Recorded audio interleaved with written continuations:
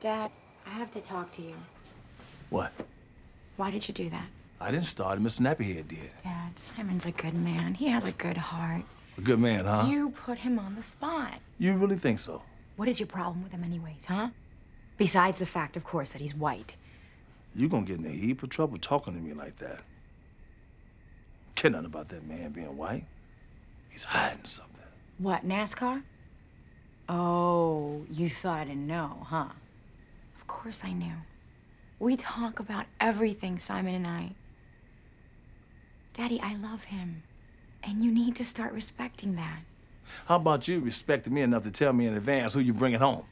I didn't think you'd care. Oh, but you wasn't sure, so you decided to test me. No, of course not. So you're looking for a reaction? No, Dad. So what you looking for? I'm looking for you to tell me that it's okay for me to be with him.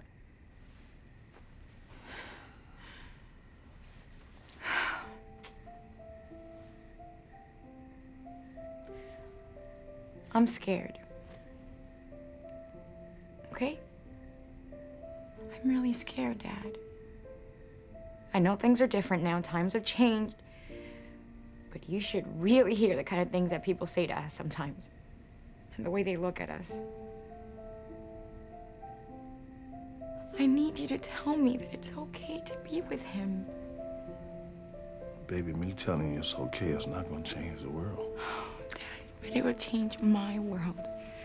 Daddy, it'll change my world if I know that you're behind us. I'm always behind you, sweetheart. And I love you. And it's my job to keep you safe. And I don't trust that kid.